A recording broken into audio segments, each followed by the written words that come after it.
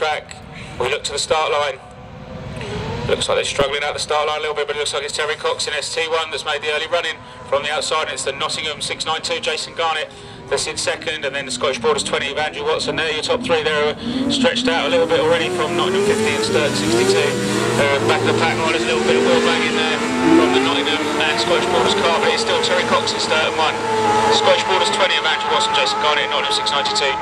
Darryl Wesley in Nottingham 50, and then Matthew Higginbottom in Sturton 62. So down the back straight, they're quite spread out already after just one circuit, and it is Terry Cox here in ST1.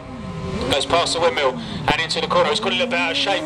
That's allowed Andrew Watson just to close the gap a little bit. And Andrew Garnett, Jason Garnett is not quite close enough, but he's still Sturton 1 from Scottish Borders 20, from Nottingham 692, and from Nottingham 50, and then Sturton 62. There is getting a little bit sideways on the press. The rain comes down. It's getting a little bit greasy down on that bottom bend, but Terry Cox is still your race leader.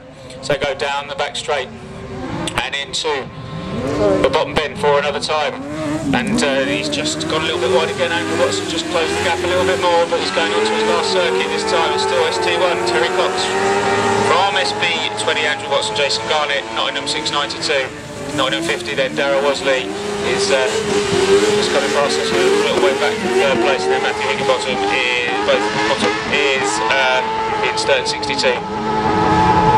He's just really struggling for grip, I think, there.